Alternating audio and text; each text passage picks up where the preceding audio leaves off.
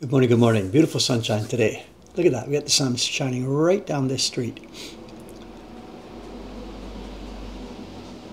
Our street is not east and west, actually. When we look up that alley across the street past the cones there, that's north-south.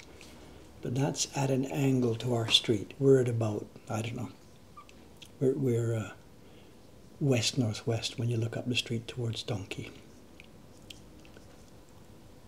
And I see the cones are not quite aligned. Maybe that's my fault, actually. When I came down this morning on the way to the pool, the cone you see closest to us, it was kicked over and lying on its side.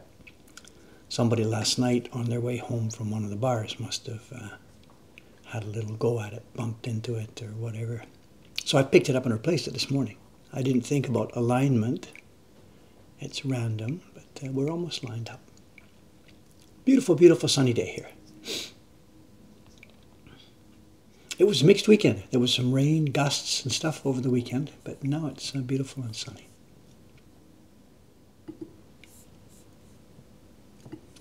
You know the plan for today. I was thinking there could be other work that was going to interfere, and there is still some other work waiting, but I wasn't able to get that organized by now. So it'll have to be carving. It'll have to be carving for at least one more session.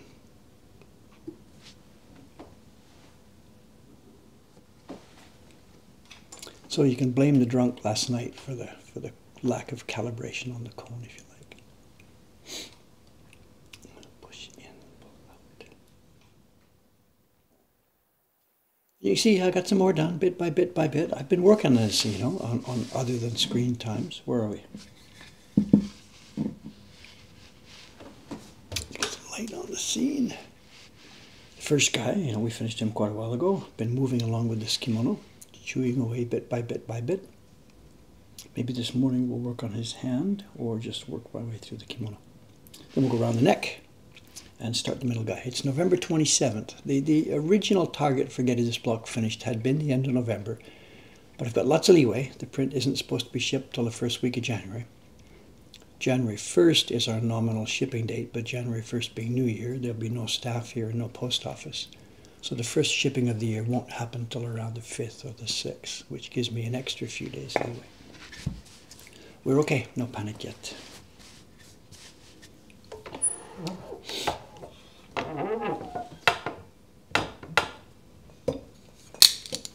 No panic, says he, panicking. No panic yet. Start here. Push in. I did get a bit of work done yesterday. The shop was fairly quiet yesterday. I can't say quiet, but it wasn't chaos yesterday, I guess. Is that what I mean when I say it was quiet? It was a busy day, but not chaotic. It's the last 4 days, one by one by one, have decreased. And this is the pattern now. End of November, the autumn peak season, we're clearly past the peak, even though the maple leaves haven't hit really here in Tokyo yet. But our autumn travel season is now past the peak. And we're sliding down now. The first couple of weeks of December will be pretty slow, and then there'll be another mini peak, people who travel for the Christmas, New Year's season. But the next couple of weeks will be slow. We all have a chance to do some backup work and get caught up. Tom's asking, is the paper out? I took the paper out for 3 people, and I shouldn't have. No, I took it out for Ayumi-san, who is still working on the Yoshida boats, and I got an email from her just a few minutes ago saying, I'm not able to make it. The child can't go to the daycare center because there's a fever, is 30-something. So when the stream's finished, I have to go back upstairs and put her paper back in the freezer. Ishikawa-san's working. She is now finished. She's tying up today. She's putting her name on the Dracula print. And she's starting a new batch of Crow on Shrine Gate. She finished some. You saw it. I showed you here not more than, 3 weeks ago. She's starting another batch of Crow on Shrine Gate. And who else?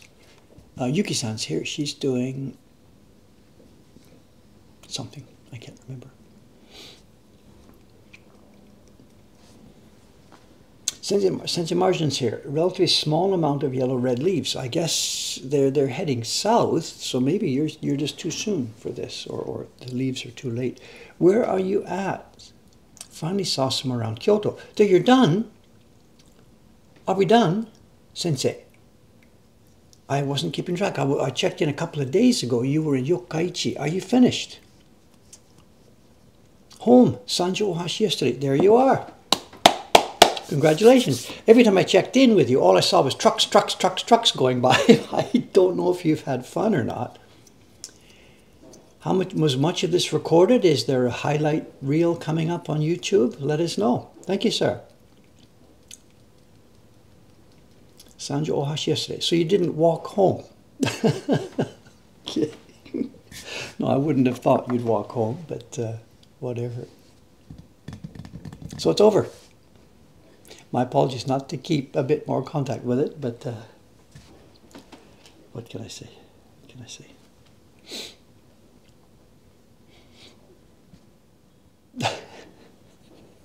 Well, the kodama is so slow you could have beat it home.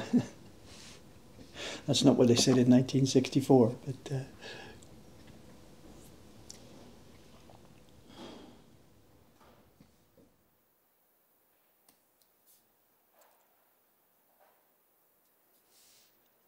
cool to see that done. Interesting. Because of the trucks, I'm not sure that's a thing I would like to try myself. But the idea of doing that, setting the goal and going out there and doing it, pulling it off, thank you very much. That's really nice. Nice to see.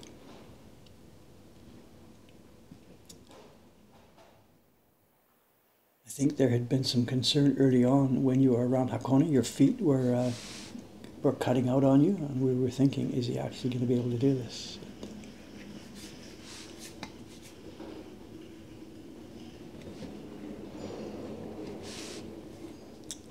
Well, congratulations, sir.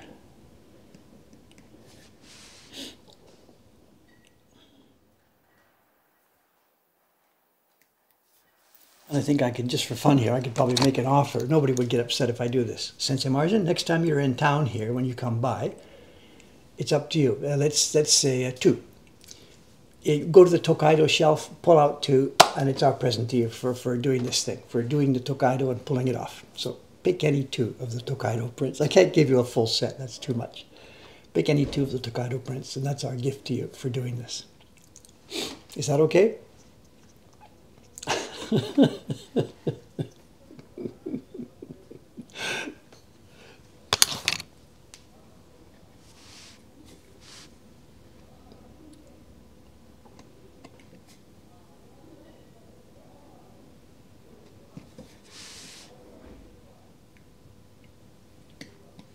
With one condition, there's got to be a story. If you pick two prints of specific locations, there's got to be a story for each one.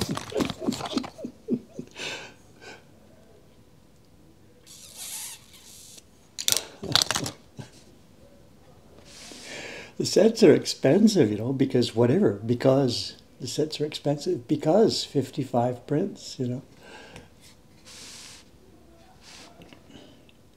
Actually, what was I going to say? I was going to say cheapest. It's still not cheap. The least expensive way to get a full set of really, really good Tokaido prints is a really nice postcard edition. Again, this is not a sales talk, but just so we know, there are postcard sets here. We've got Takamizawa sets. We've got the Fujisawa Mankado set. That's actually the least. You don't need to spend $2,000 to get one of those. But anyway, for what it's worth, next time you're in,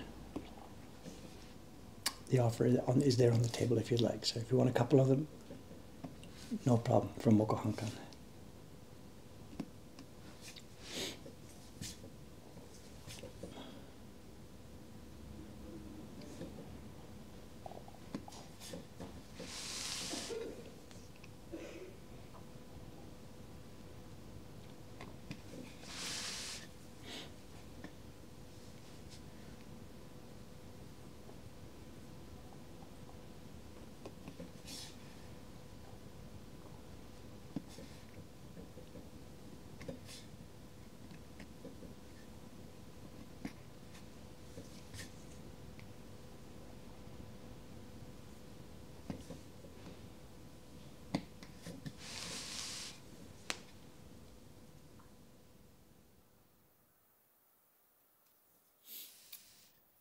Also, Mr. Marjan, you're here in Japan. You speak Japanese. If you are looking for a Tokaido set, the best thing is not to talk to me. You know what Yahoo Auctions. And you can get out there and find some stuff, you know. If you want to think about doing that, chat with me first, because I can warn you off some stuff and show you what might be useful out there. There's so many more Tokaido sets on auctions every day. We can't possibly even think about bidding on a fraction of them. We ourselves just try and bid on the ones that we think are really nice, really special, or will be useful for us in the shop. But there are, what can I say, 3, 4, 5, 6, 7 Tokaido sets on auctions here any given day of the week. So if you were looking for a set, chat with me next time you're here and I can show you what kind of things to look for.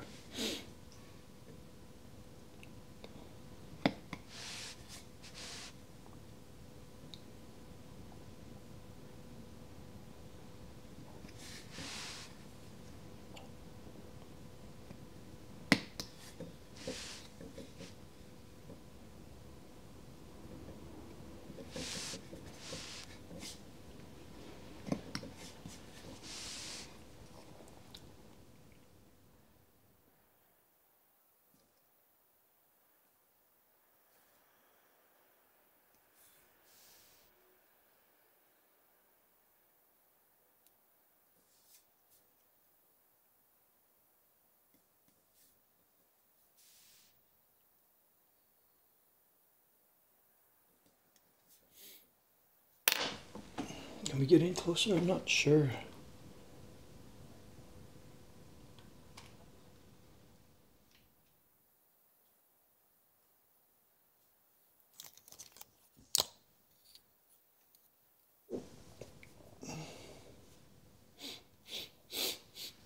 I get 2 for free and hooked for the rest. These aren't cigarettes, you know, these are woodblock prints. Dave, you should take me up on that bot idea. I don't remember the conversation, I'm sorry. You'll have to remind me about that.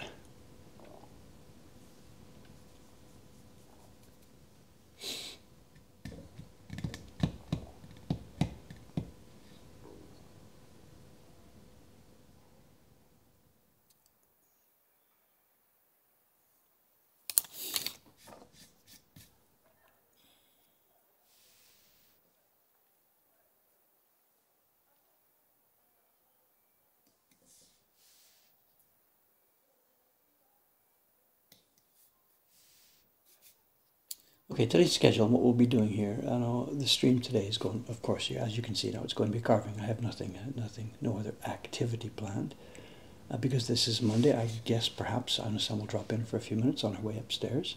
We have a show and tell, and actually that might, let's think about this. I have a small folder of prints here behind me, prepared for show and tell. It's not actually all that exciting, just a little touch up and a little bit of replay on something we saw earlier. But then a few minutes ago, just before the camera went live here, I was back from the pool getting set up. The delivery driver dropped off another big box. There's a big box on the other side of the room there, and I mean big. It's one of the biggest packages we have ever received here. And I know what's inside, and it might be fun to peek it and look at it, but it's way too big to put up on my desk here, so think about plan B if I rotate the camera around. Anyway, that might be a more fun show and tell than the thing I had thought about showing you. So let's see. I won't be able to open the box on my desk. I'll have to roll the camera around and open it down on the floor. So.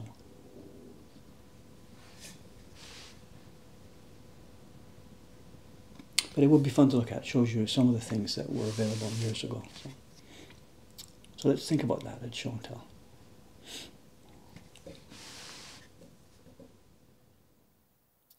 There have been a lot of print package deliveries, you know, stuff from open auctions, stuff from our dealer network, and because the past few weeks, the past couple of months has been so stunningly busy in the shop, both sides, it's been busy for the prints we publish ourselves, and it's been busy for what we're calling our flea market, which in retrospect was not really a good name, but can't be helped now. But that's been so busy, and that I can fix a bit because I can try and buy more stuff. And there's an easy way to get more stuff, and that's simply to bid higher prices in the various auctions. And that's got a benefit and a downside. The benefit is we get lots more stuff available in the shop, more variety, different kinds of things. The downside, of course, is to get that stuff I've had to bid more than what I would have at some previous time. So I don't really know what to think about that. Am I helping inflation? Am I doing the wrong thing by forcing prices up? Am I the one who is forcing prices up?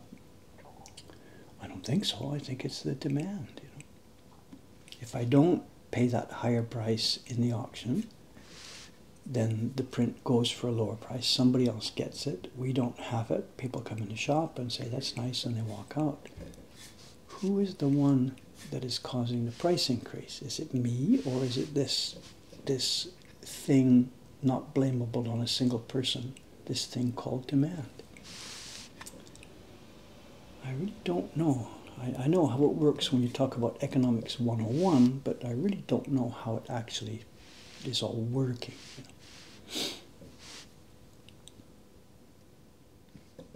I think at the end of the day, it still comes down to the person in the marketplace, the person in the shop.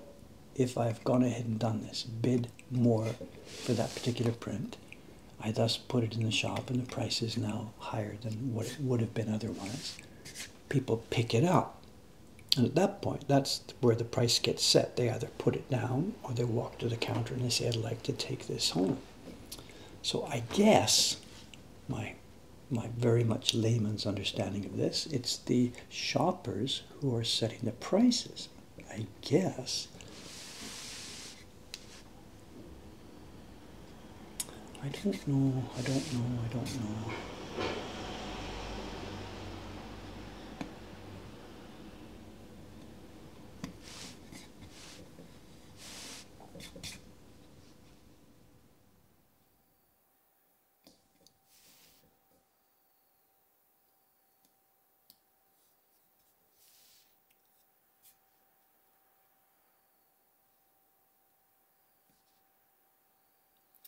It's not like everybody that comes in here is just wildly throwing their money around. This is not true. There are many, many people, and this is a bit of sadness to me. I sit here at my bench here yesterday, chat with some people, other people just come in the shop, and they maybe come in as a couple, whatever, I can hear them talking, whatever, and there are many, many, many cases each day when there are people who pick up some stuff and look at it and put it back, and the two of them will talk for a minute and out they go. And clearly the object was too expensive. I can't really be responsible for everything there. The Ukiyo-e Heroes prints, they're here next to me, and that's the one I most commonly hear. People who are game fans, but once they see the price, it's, oops, can't do that, and out they go. And I'm not guilty about that, because we've priced those things very much based on our production costs, what it costs. So this is not being priced at what the market will bear. This is being priced absolutely on production costs. The used part of our shop is not. That's all market forces, because now it's nothing to do with production costs. The prints were made decades ago.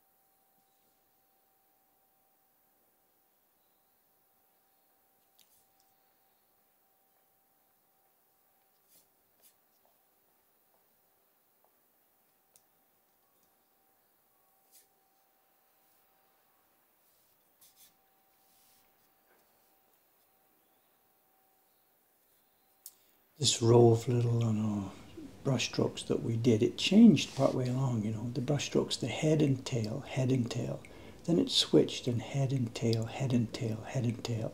Then right here again it switched, head and tail, head and tail, head and tail. And really quite funny, should I have just done them all with the same orientation? They started with the heads inside, the tails outside. But partway along there were 3, 4 of them in a row here, which had the head outside and the tail inside. So I copied what was there. You know, we made these decisions back when I was tracing. So Dave here is not going to switch things around. But maybe we talked about this. Maybe when we were tracing here, I said, look at this, the middle 4 have the heads on the other end. I don't remember, or I just traced it and passed on.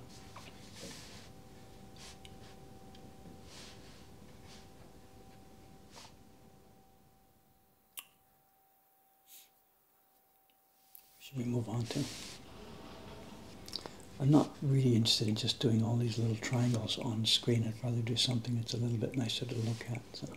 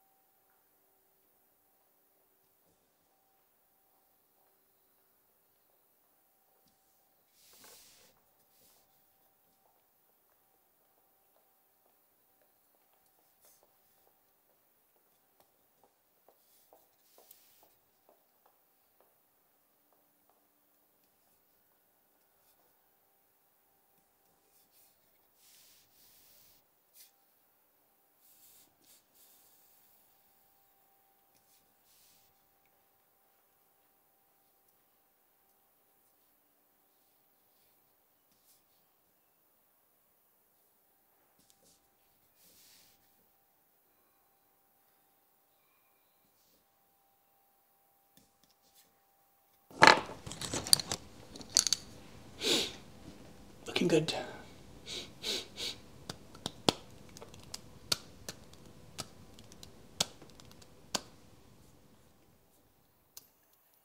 Does working in a high detail piece make my hands sore? No, not at all. Oh no, not at all, not at all. There's no, I know, there's no great strength being moved here at all. I know.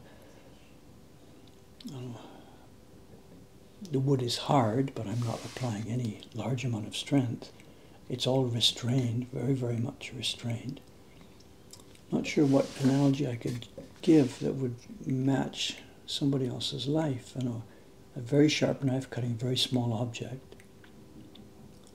Do I need to be careful? Yes. Would there be any reason for my hands to get sore? No, I don't think so.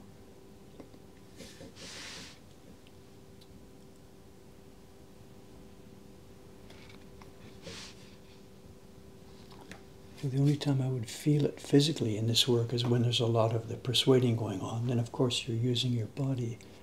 And because I don't do persuading so much every day, that does sometimes. You're using muscles that sort of don't get exercised every day. And if I was doing a bunch of persuading all at one time, that will get, you know, I will feel it. And feel it the next morning, I will feel it. But work like this, there's no physical strain whatsoever. Just peaceful, quiet work.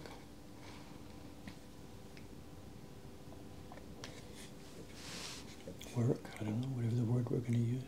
Peaceful, quiet activity.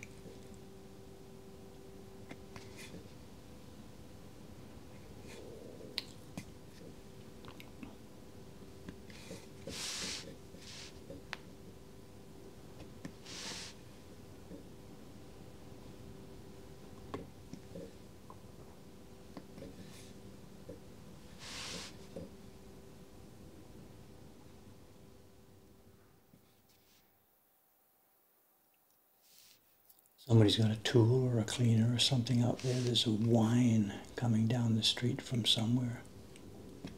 polishing floor, vacuuming something, I don't know. There's a... I think you can probably hear it on the outside camera.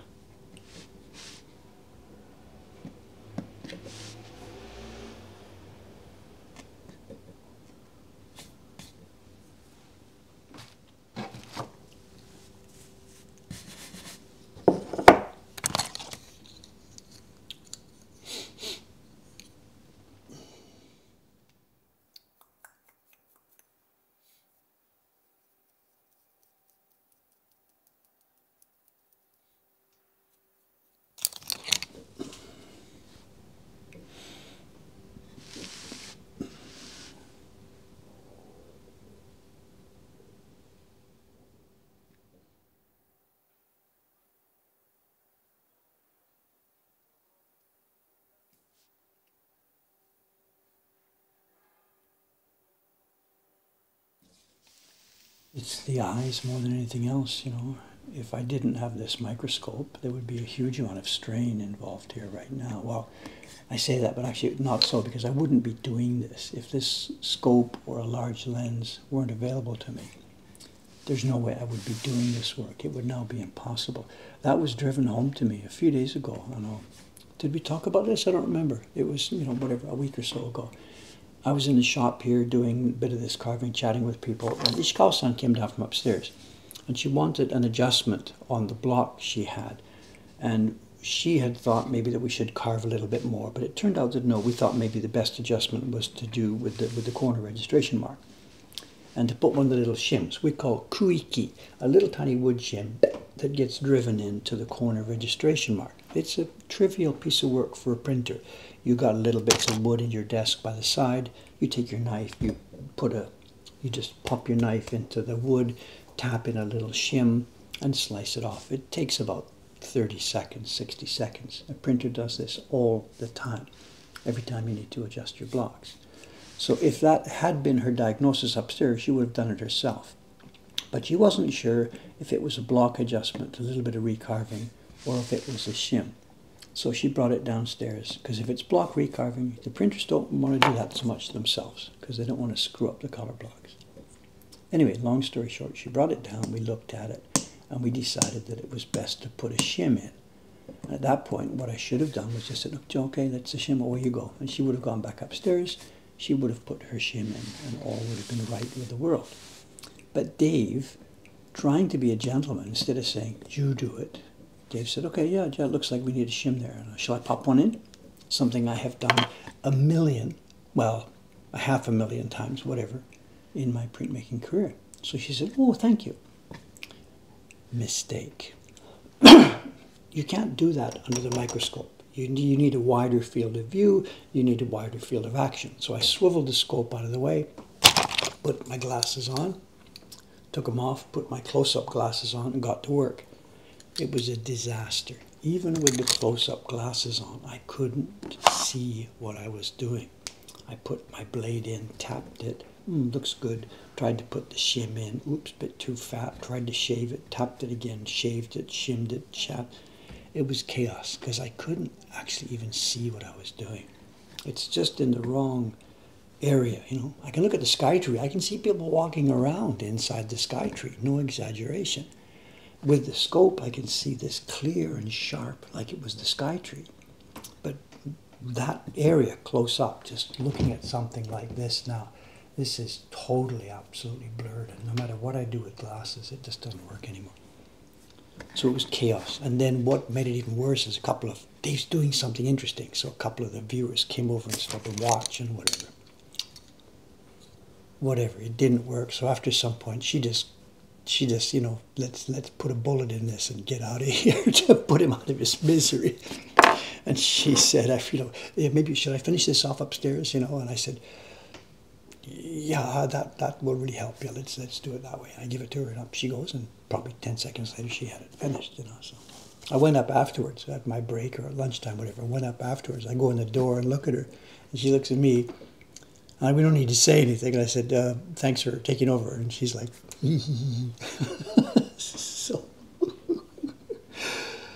so it's part of it. Clearly, without this scope, And without the other lens that I sometimes use here, without this lens, I would absolutely be finished, retired. Absolutely, I would not be able to even pretend to do this job.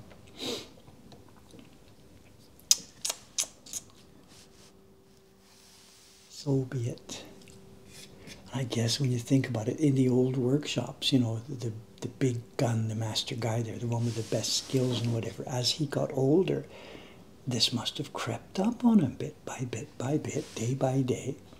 The older guy getting less and less and trying to hide it and trying to cover for himself. And instead of being able to see it, he's just sort of guessing where the lines are. And at some point, it must become too much for the workshop owner and saying, come over to the guy's bench.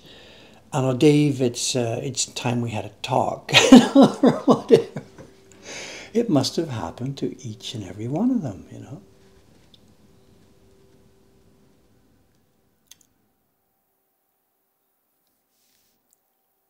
What happens now to athletes,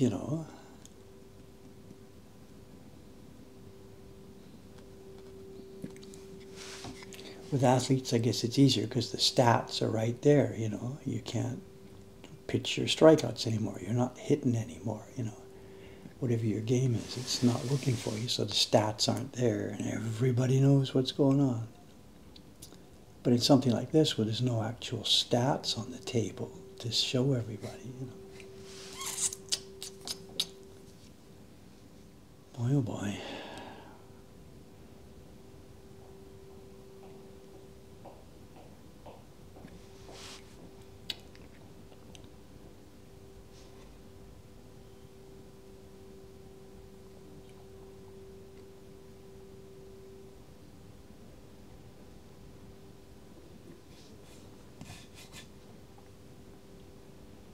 So for us here now at Mokuhankan, for me here at Mokuhankan, I think it's sort of coming into focus now. I'm in the middle of this hookside job. This is number 7. We have 12 to do. I'm assigned for a few more. So come 1 year from now, at the end of 2024, when we're wrapping up the hookside project, it's really sort of looking like that sort of, either I make a specific announcement or whatever, and that's it. That was my last public kick at this. And we've got 3 other carvers, younger carvers here. Chon-san from Hong Kong is doing fabulously well. Kawasaki-san working for us down in Kobe, and now Taran-san, who's coming along very, very well, of course.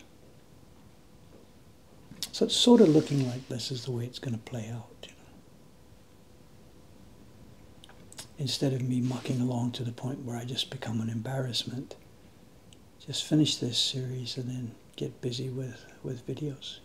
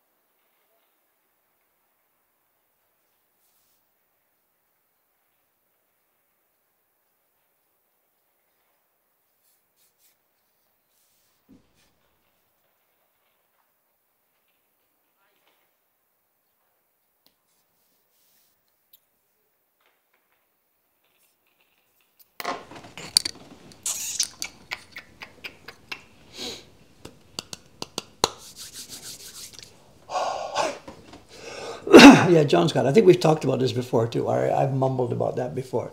Dave Bold announces a transition to Sosaku Hanga prints.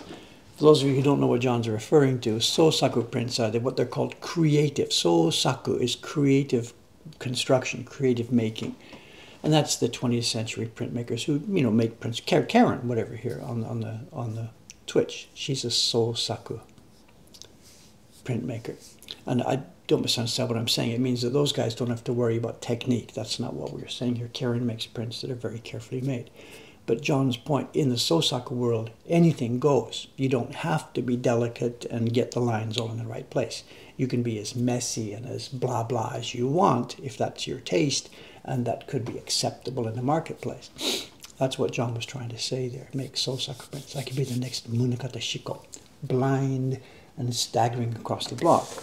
Except, for that, you need a modicum of creativity. That's the word, Sosaku. So whatever. Yeah, it's not bad technique. This is my style, you know. And I've been against that mood and feeling for 71 and a half of the 72 years that I've been alive, you know, not counting the first 6 months or something. So John knows he's just laughing about this, you know. You can take the whatever.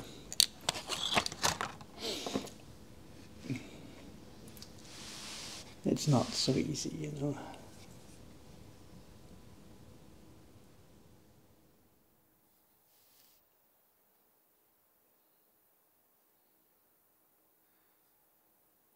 Well, that time I tried to do that, those nature prints, the My Solitude series, where Dave was going to, you know, he wasn't going to try and make wild Munakatashiko prints. That was never the idea.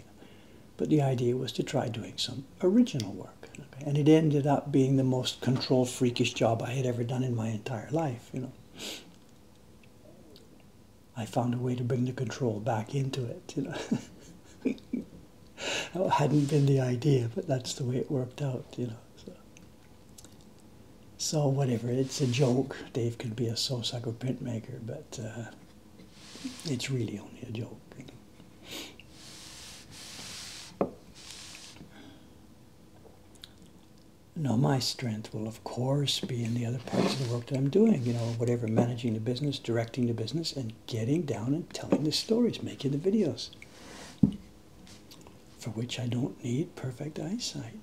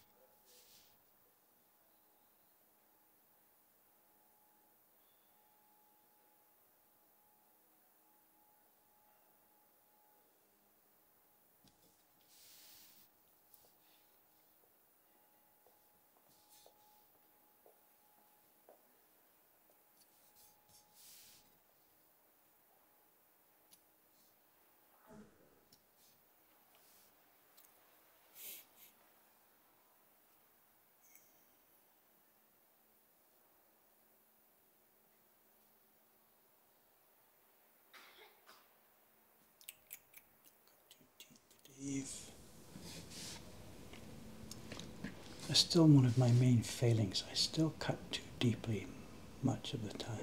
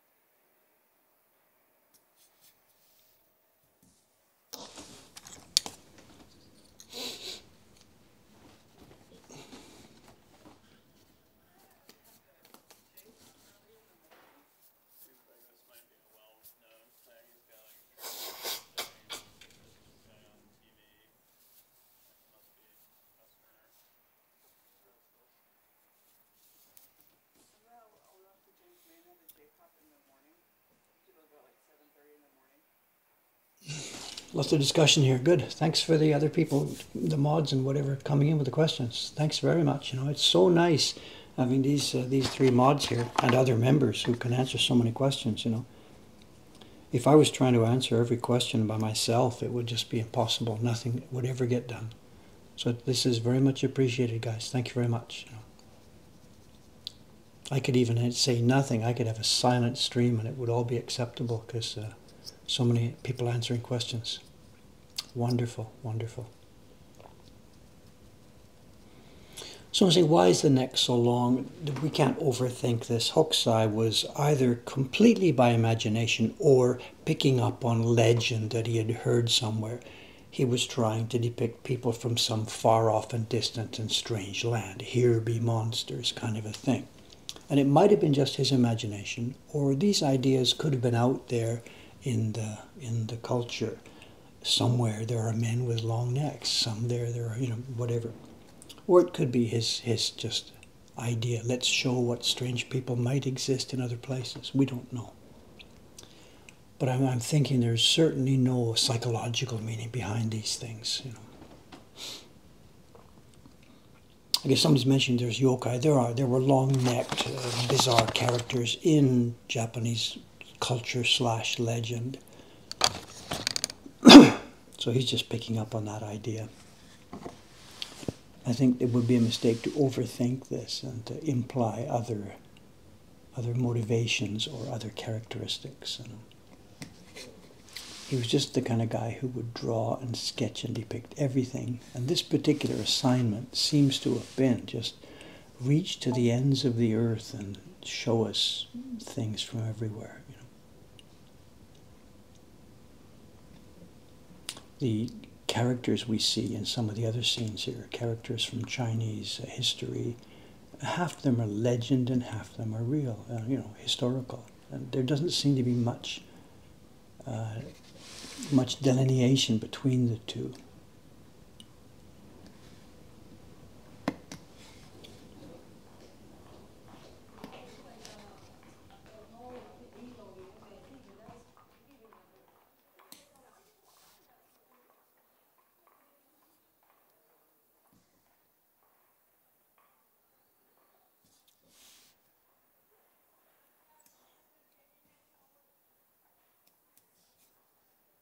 It's related on a topic to this. Recently here, the Tokaido, Hiroshike's Tokaido has been a topic, not just here on this stream because of our friend Sensei Marjan's travels the past few weeks, but for us here in the shop, the Tokaido is a major deal. Many people come in looking for those designs. We have many of them in the shop. We even have large, medium, and small Tokaido. If you want the Hakone print, yes sir, what size would you like it? Large, medium, or small? I mean, that's the Tokaido is a big deal here. And we have some Tokaido prints in our collection website. And recently Sadako has been helping me by doing little bits of description for those. Our first step for the collection is we just dump the pictures onto the net, and then later on we sort of get sorted out trying to add more descriptions. And Sadako has been helping me by at least putting minimal descriptions up on those Tokaido prints. Not an essay for each one, but a little description. And to help her with that, she's been reading different books about the Tokaido and about what it was like to travel on the road and stuff like that. So that's been in the air at the moment in our discussions. And there are lots and lots of thoughts about this. It comes back to what I was saying a moment ago. Hokusai drew these long-necked men. I think I can state pretty equivocally that Hokusai never saw a man that looked like this, that this is from something from Hokusai's imagination. So what's the connection with the Tokaido? Well, it's wide open among researchers as to whether or not Hiroshige actually went all the way down the Tokaido, looking at each place, making sketches, bringing them back, and then making the woodblock prints. The original thought among researchers was that, yeah, we have some diary entries that he did. He booked a place as a member of a retinue that was going down the Tokaido. So there are some diary entries to state this. So, okay, the assumption is these are all drawn from real life. Later on, researchers learned that it's not quite that simple, and it's quite probable among those guys that he didn't actually go all the way down. He went partway down, and then, okay, I got to get back home and get this thing going for whatever reason. Nobody knows the reasons. So it's very much on the table that the early scenes in Hiroshike's Tokaido are drawn from actual real life, but not all of them. So what's a guy to do? Well, I can interject one more thing. He has a series, or he designed another series, Edo Meisho Hyakke, 100 Scenes of Edo. Easy for us to believe that he walked around town seeing those places. No problem. He also did a series called, I forget the Japanese title, the 60-odd views of the provinces of Japan. And we know absolutely there's no way he traveled and got permission to travel, which was necessary in the old days, to every far-flung, distant cape and province of Japan. We know he didn't do that. And yet he produced this very interesting series of 60 views from the provinces of Japan in an era when there are no such things as photographs. So how does he do this?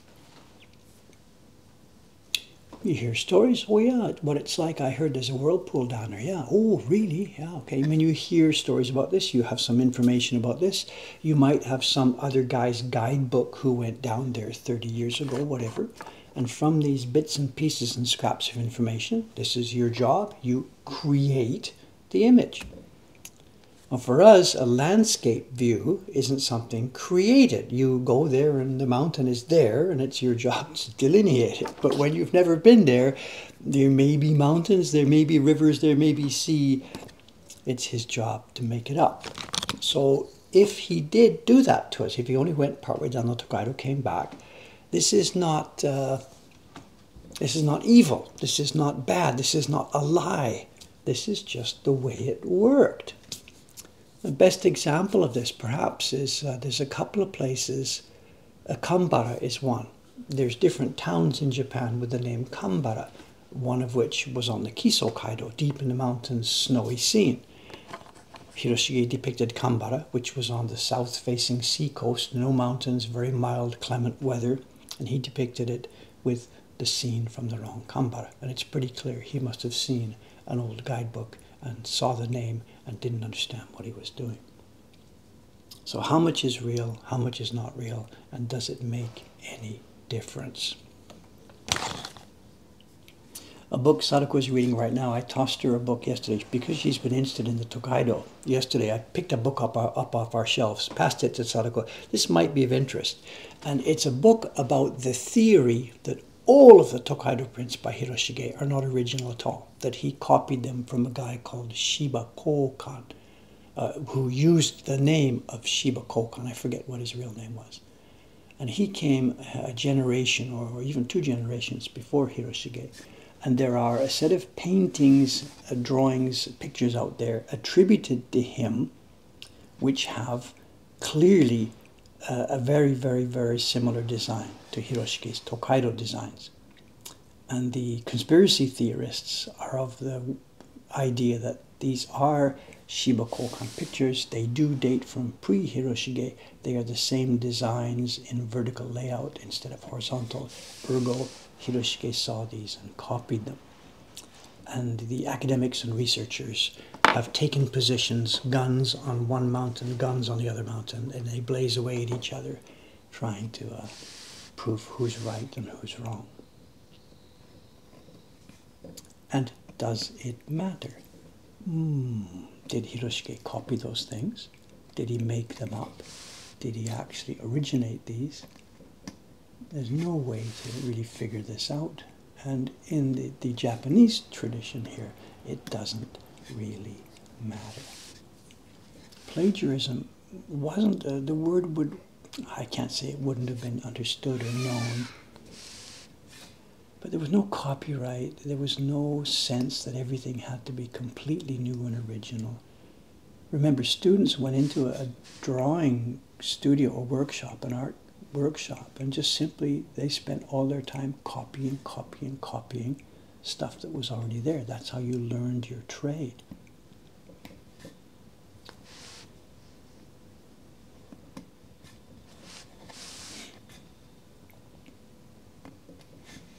Anyway, to answer the question, the long-necked man, I forget the question.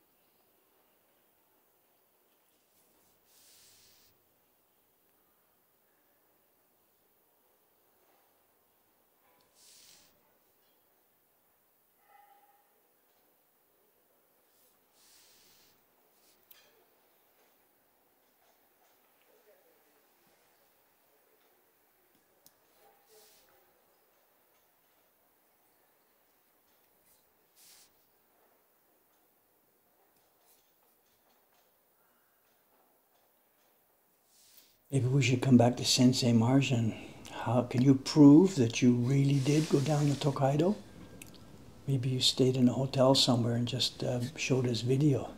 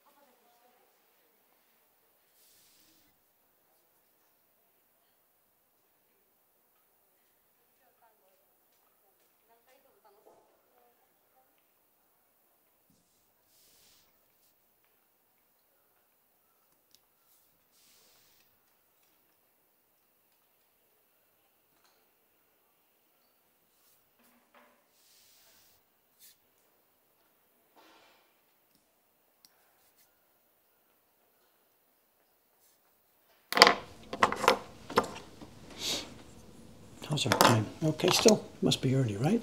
8:55. So we might be getting Alison in the door if she comes in, or if she goes upstairs. I don't know. It's Monday morning. She's going to be pretty busy today. So.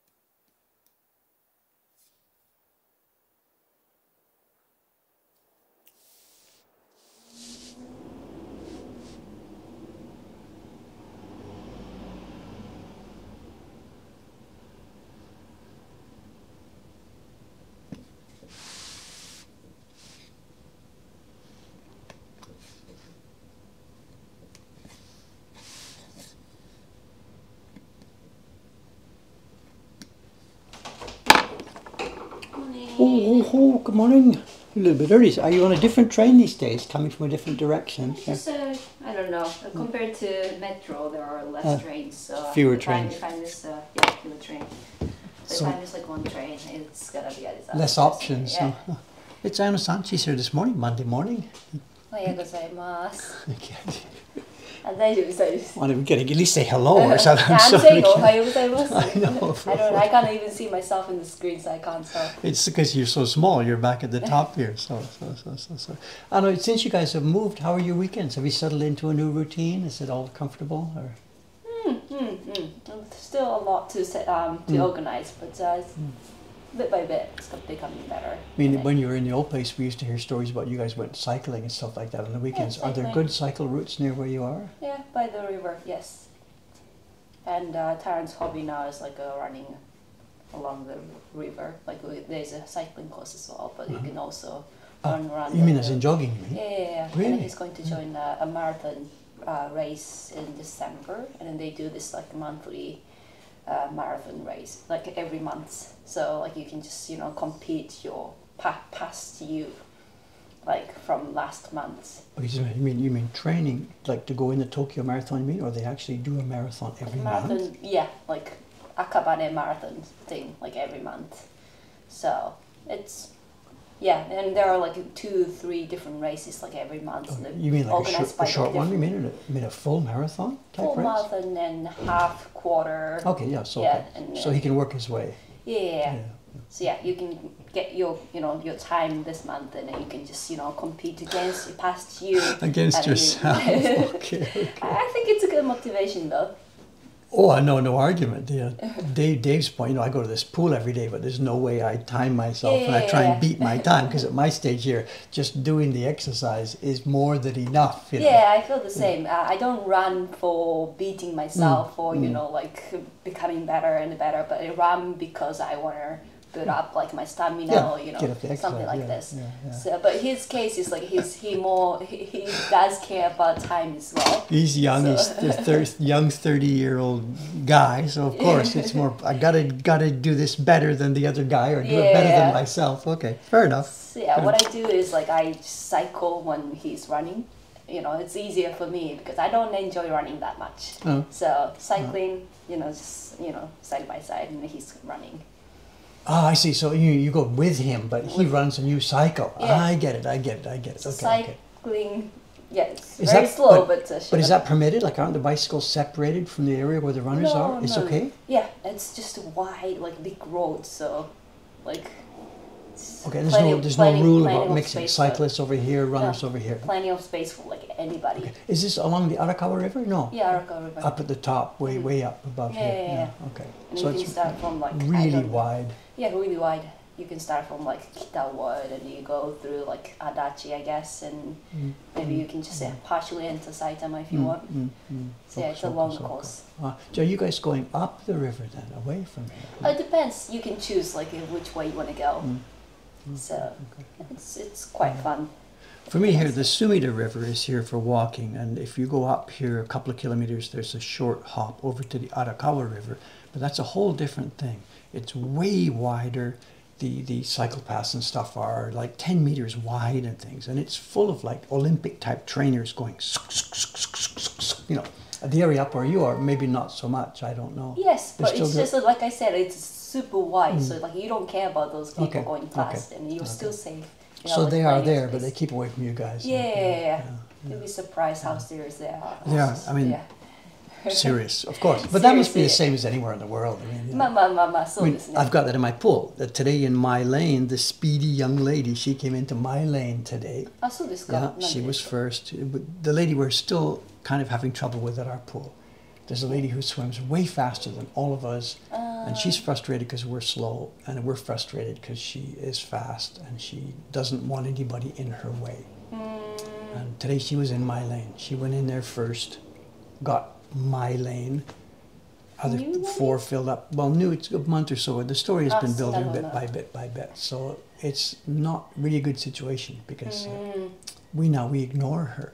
It's difficult. So she was in my lane first, and she's fast, so whatever. But this is my lane. I get in it, and I start swimming, and I'm way slower than her. But because she has been so impolite to us, so unfriendly to us, none of us now, we don't move out of the way. When I'm with my pace car lady, she gets in first. She's a little bit faster than me, so after 10 or 12 or 14 laps, she's coming up from behind. I quietly stand up, and I even gesture under the water with my hands, dozo, and she turns and goes. We've been doing this for years.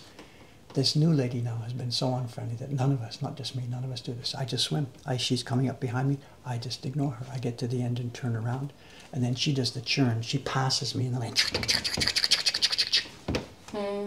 How, like, when you are swimming though, how can you tell that she's being like rude or like? Well, at the beginning it was easy. She slaps your feet at the beginning, you know. So, and normally, like me with the pace car lady, from the very, very beginning, as I know where she is because you can see where the people in your lane are. Yeah. So I know she's coming up behind me. So I stand up and away she goes, because we've all been polite to each other. Coming into the pool, we do aisatsu, ohayo gozaimasu toka. This other lady is zero. No aisatsu, no looking, no nothing. Just get out of my way! Hey. So all of us are responding to this by not getting out of her way. So it must be really frustrating for her. But it comes from her behavior. So we were talking about this before, and we were a little bit, people were worried, David, me and the other people at the pool, we're bullying her. And that's really not the case. We are just doing our normal activity.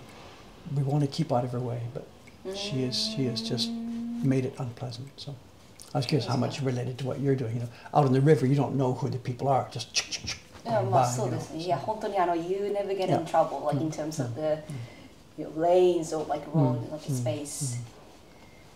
So, そうですか。珍しいですね。I assume she moved from one swim. I guess so. No idea. No, so it's frustrating. So it doesn't matter. It's settled down to routine now. We don't care, and I guess she just works around us. You know, it's all of us in our lanes, and she's just simply flying around trying to find her space in here. I don't know what the reaction is, what people are talking about here, but whatever. So anyway. The complex politics of an Asakusa Fitness Club. It's got to be the same anywhere. Absolutely the same anywhere. Absolutely. The big show and tell. No, I think I'm going to handle this by myself. Tom was suggesting today's show and tell is that box. But one idea was to have you stay and help me with this, but it's okay. I know what I'll be doing. I can move it onto the floor and open it up. It's okay. And you are busy. There's a bunch of orders over the weekend. And Monday morning here, and all the staff stuff from over the weekend. So Anna-san wants to get going on her stuff. It's not chaos. Your box is not chaos. chaos. 今日渡辺さん休みですから I think I'll be So- quiet all day. Yeah, yeah. Just So- be stuck yeah, in my room. keep- So Yeah, Okay. yeah, keep out of your way. If there's anything we can do, I think, are we low staff down here too today? It's, don't. No, I haven't it's heard anything Teiko-san, from Urugawa san, and Miyata-san, but it could be quite quiet here. They've got tons of packing to do. あ、そうですか。 Yeah, yeah, じゃあじゃあ tons じゃあ of じゃあみん packing. な quiet day ですね。I think it's quite busy day, but quiet day. Focusing on their work. And my for me, work. it's dosa party upstairs on the 3rd floor, or it was going to be. It was going to be me, Ayumi-san, and Dei-chan. We're going to have a dosa party Okay. doing sizing. But Ayumi-chan has cancelled. Her daughter has a fever. Okay. And Dei-chan can do it by herself. So I may be actually sitting here carving. I was going to remind you to do at the hot spring. Yeah, that's also waiting. So It's I okay. I will talk to you I know, later. yeah. She's got orders for something. You know, when we run out of prints, we sort of want to turn off the orders until we get the prints back. But we've run out of a specific print, and I said, okay, I'll have some ready for you next week. So they didn't turn the orders off. So orders are building up for a print that we don't have, and the onus is on me to do this. And one idea was to do it in this morning's stream, to move upstairs and do it. But last night I was too tired. I didn't do the prep, get the paper moist ready and whatever. なるほどなるほど。 And also the stress of printing on a stream, printing a difficult print on stream is, I just didn't want that stress. Okay. So here she's finding out right now that I didn't do it yet and the prints aren't ready, but she has been taking orders for them. Yeah. Anyway, here it is. It's me that has to get this ready now. So Okay. じゃあ let's get to work, okay? Just 大 thanks 丈夫 very で much. すね。 Yep, yeah, I'll take care of that. No Okay, problem. okay. Thanks for dropping in, Should I- saying hello. should I- Yep. No, just leave. Just いい absolutely. ですか？ I know what I'm going to do. It's all set. わかりました。 Thanks, Anna-san. See you はい soon. see you Yep. soon. Okay.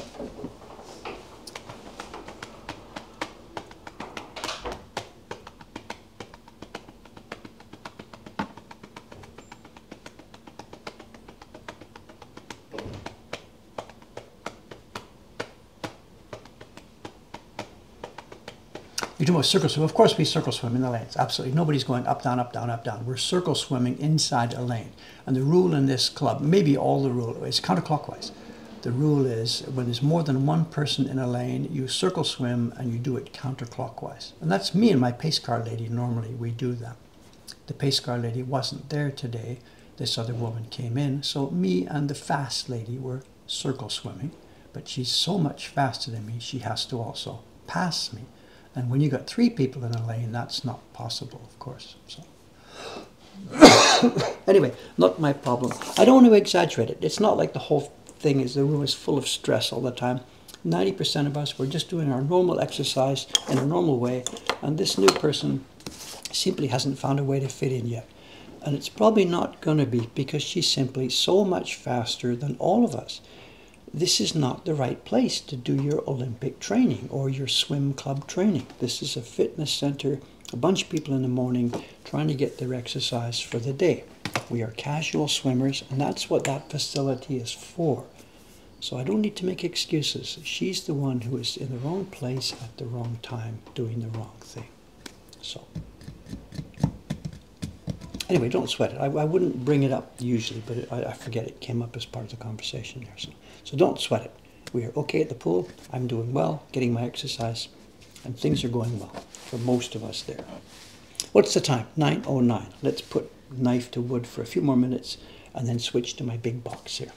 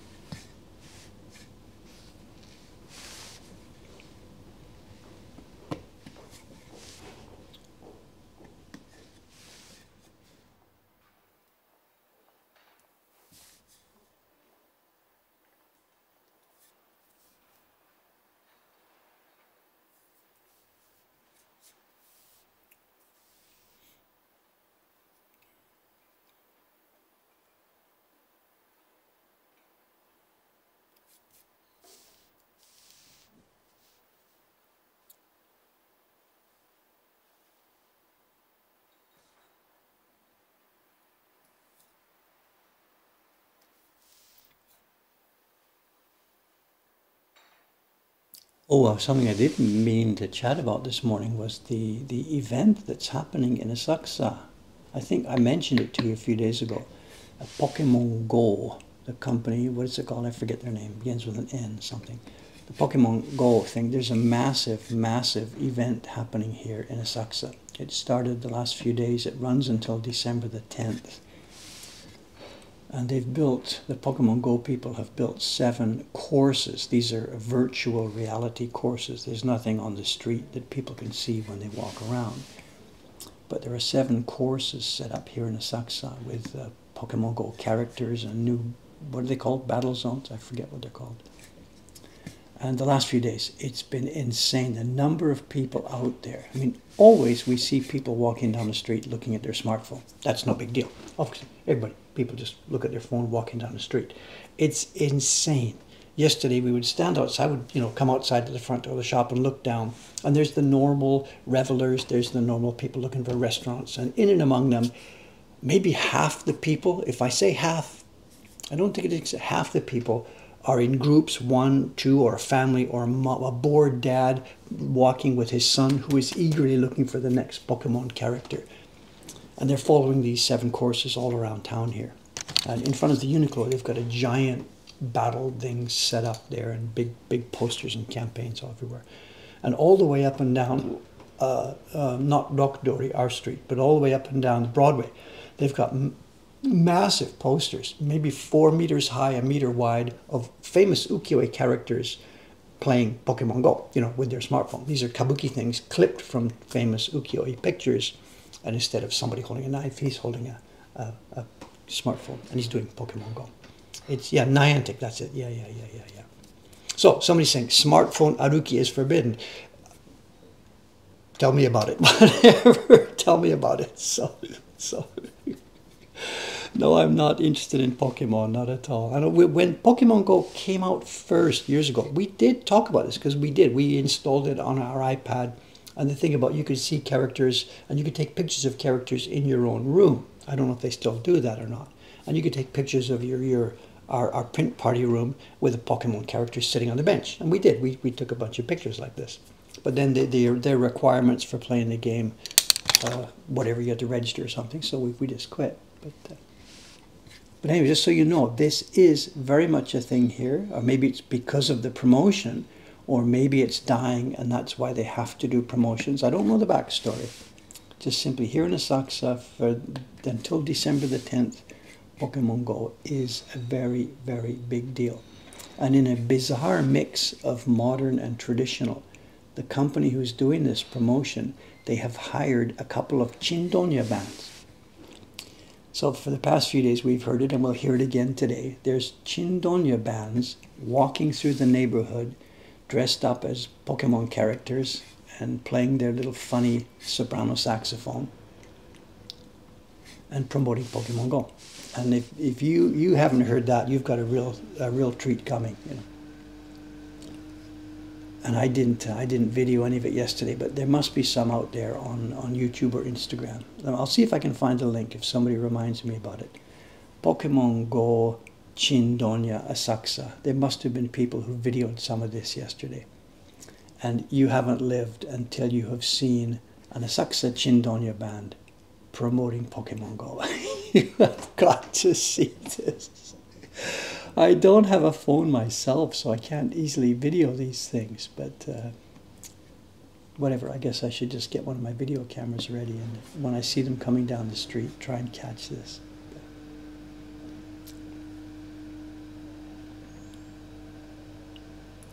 You haven't lived until you've heard an out-of-tune C melody saxophone accompanied by a drummer, and then a person playing a ching-ching bell. Ting, ting, ting, ting, ting, ting, ting, ting, ting.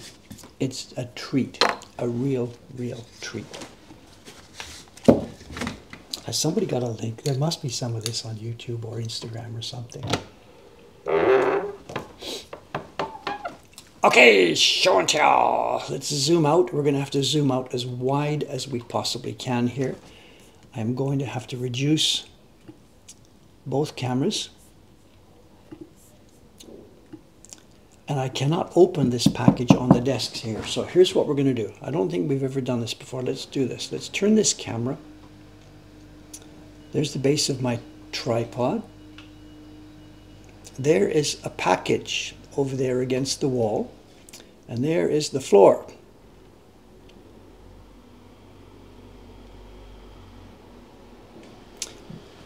Get my knife.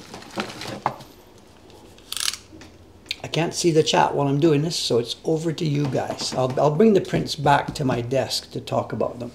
I better clear the desk first.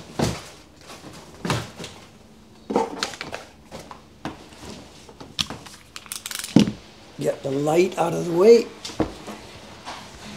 Oh, we're slowly panning. The cable is pulling it. Okay, I got you. Thank you for the warning. Locked it in place. So the floor is right there. Okay, see you in a minute. Floor cam.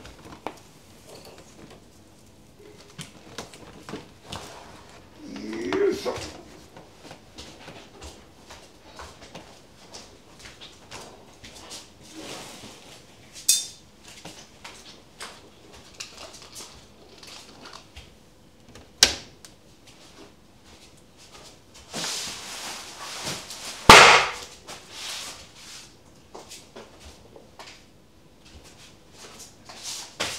This is going to take 15 minutes. Jeez.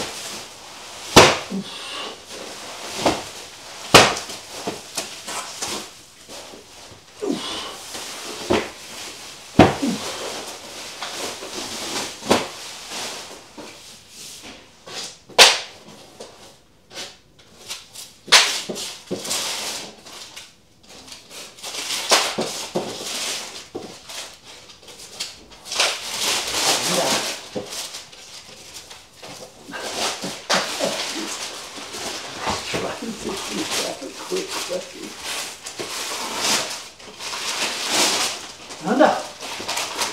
Oh. This was unexpected.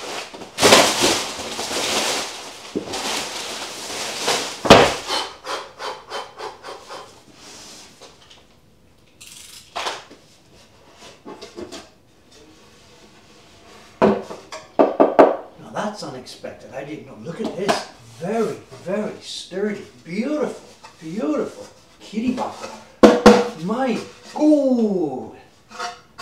I'm almost hoping the prints are no good so I can keep the box for myself. How am I going to get this out of here?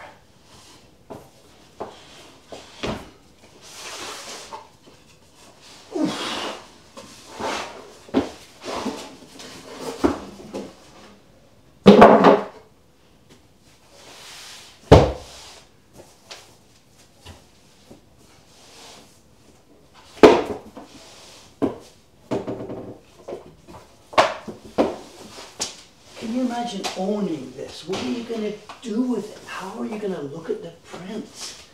Okay, up we go.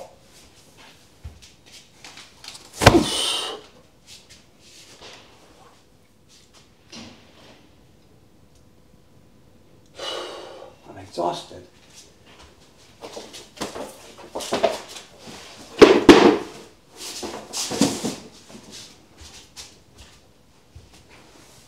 Sure.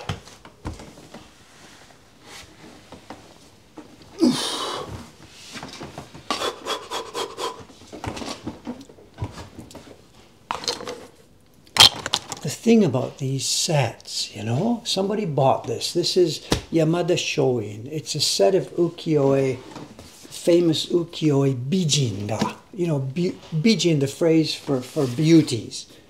Bijin Meisaku Shu Mokudoku, the table of contents.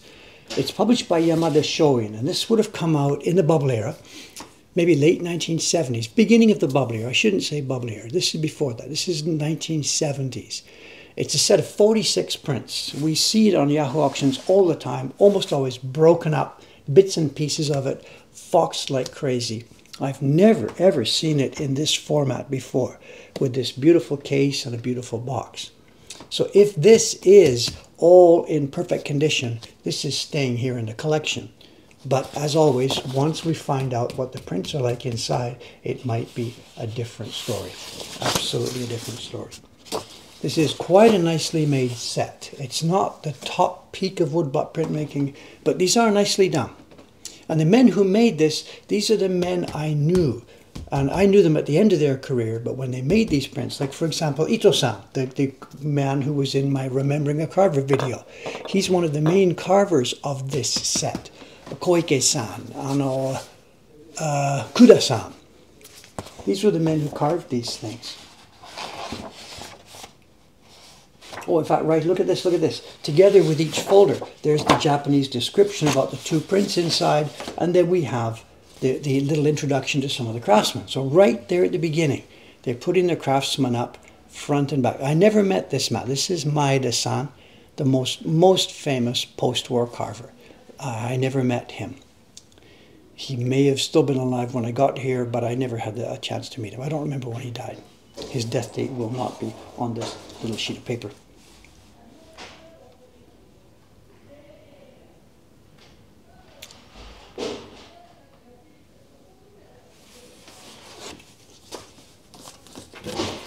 Again, same as with the set the other day, there's no way we're going to have a chance to go through 46 prints. Let's just peek at the first group here and then see what condition they're like. So far, so good. The box looks very nice. It looks like it's been stored in a dry area. Oh, we've got early ones here.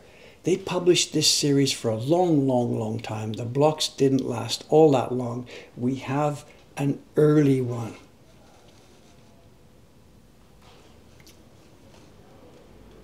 How does Dave know? Look at this. Look at this. The fine lines here. This is Maeda-san at work. Oops, get back here, Dave. There's your finger for scale. It's not the most magnificent work. If Maeda-san had really done his job properly, we'd see feathering on the end of the small ones, and we would see feathering on the black ones. He hasn't feathered them properly. This could have been done a bit better. But I'm picky. This is 1970. This is not 1790 when this print would have been first designed. These are nicely done. For the era, they are very nicely done. There's no way anybody is publishing work of this quality today, you know, the Kumiai people in a set like this.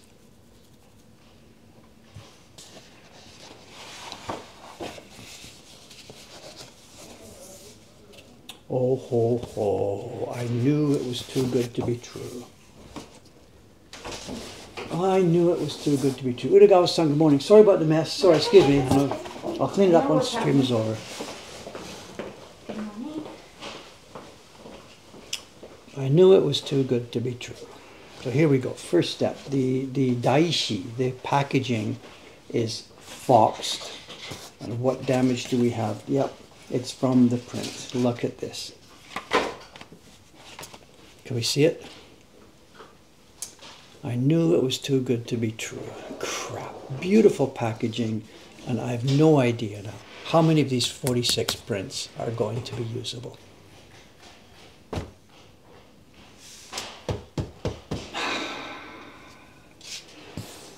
So the good news, the bad news. The good news is clearly, good news for people out there is we will not be able to keep this as a full set. Dave is going to keep that beautiful box, and the prints, the ones that are nice, will go as single copies into our flea market, and the ones that are not are just simply going to go.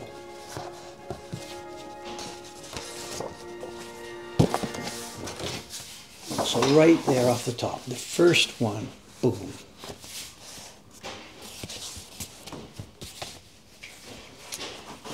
There's no way you can pack prints like this, inside paper like this, with no access to the air, leave them alone for 60 years and expect them to be in good condition when you open it up. And you can see the structure. The guy who bought this, the family who bought this back in 1975, whatever it was, they probably looked at it, they probably had some fun with it. It went on the shelf, a month goes by, and then nobody ever looks at it again. You can see why. What are you going to do?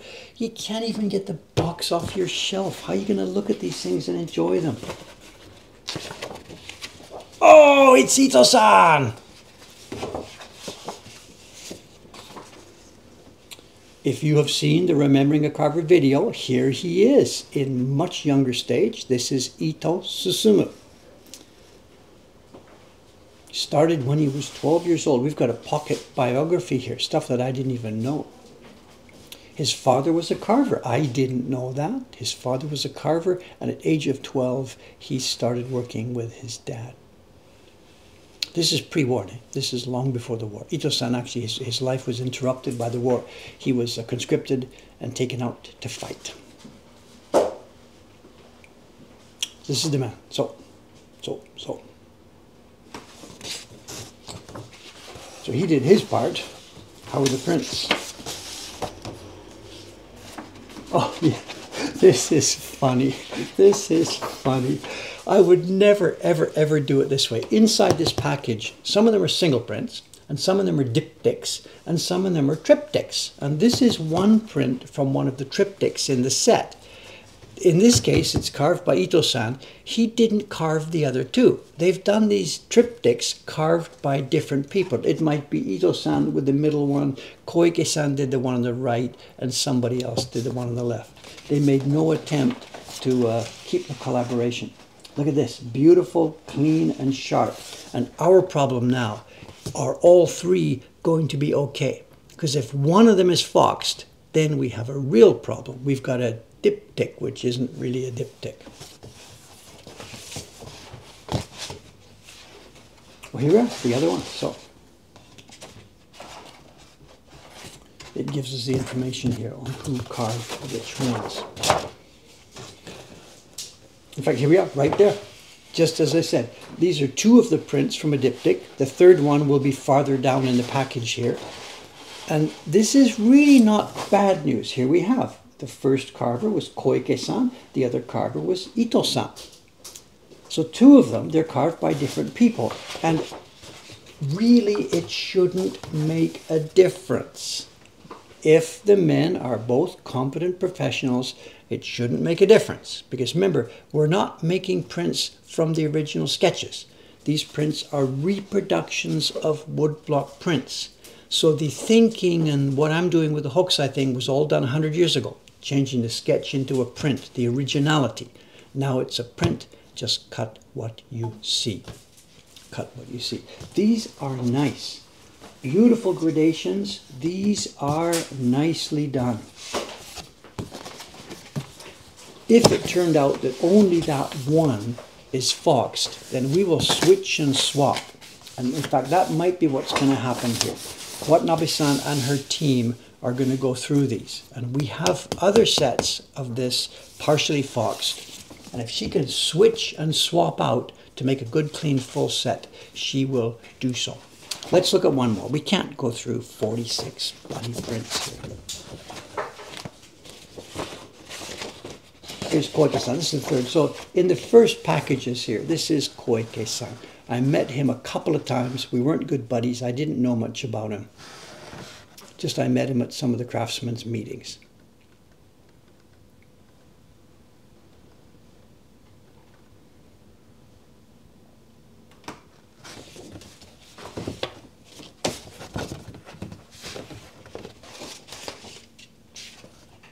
clean, competent, no foxing. Overall, this is a nice set. This is really a nice set. It's all going to depend how many of them are damaged, how many of them are foxed.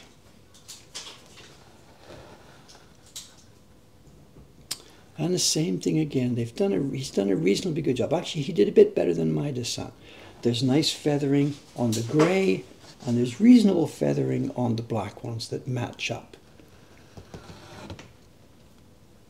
This is okay. Nothing to complain about. Absolutely. This is nicely done. If you had this in your own collection, your own home, you could point to this with pride. Beautifully made print.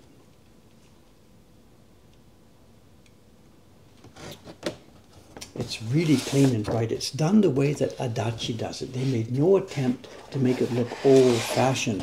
They've done this clean and bright. That's Adachi's philosophy too. Make your reproductions look like the originals. This one too, no foxing, no damage. It could be that we've got a really nice set here. This is supposed to represent a summer kimono, a transparent kimono with very, very thin fabric.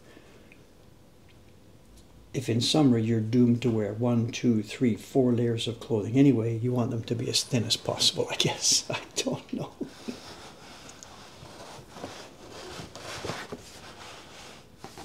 I wouldn't write home about the printing here. Look at this. Do you see the darker blobs? The places where these things join. And somewhere in the middle here, there's darker blobs. It's careless printing. Somebody has put the sumi pigment on the block and he has not spread it out carefully enough. Look at this. Look. Look at this. Light, dark, light, dark, light, dark. He's blobbed the sumi on there and gone yak, yak, yak. And the sumi ink is not spread out carefully enough. This is poor quality printing. I'm too picky, whatever, I don't know. Urugawa-san's laughing at me. Okay, let's move on. That's all we got time for. We don't have time to dig through all 46. I think it's been useful to you to see this thing, to see this box, and to see what this is. This is a typical way that prints were marketed and sold during the latter half of the 20th century. I myself would never do it this way. The product itself just doesn't end up being usable. But whatever, each to his own. Okay, today is Monday. I'll be back here 3 days from now. You know exactly what I'm going to be doing. Still carving. I don't know if that's a tease, not showing you more prints. We really can't do this. I have to get to work here. I've got to get going. So, is that a family? Did the kids have smartphone open? Pokemon Go? No, I didn't see a smartphone there. She's got one. I would have bet that young lady is a Pokemon Go fan, but the family, I don't know. I didn't see. Okay, anyway, time for you to get out of here. Thank you very much, gang. I've enjoyed being here today. I will read the chat later on at lunchtime to see if there's any interesting comments that I need to pick up on. Thank you very much. See you in a few days. Let's take this down. 3, 2, 1. See you later. Bye for now.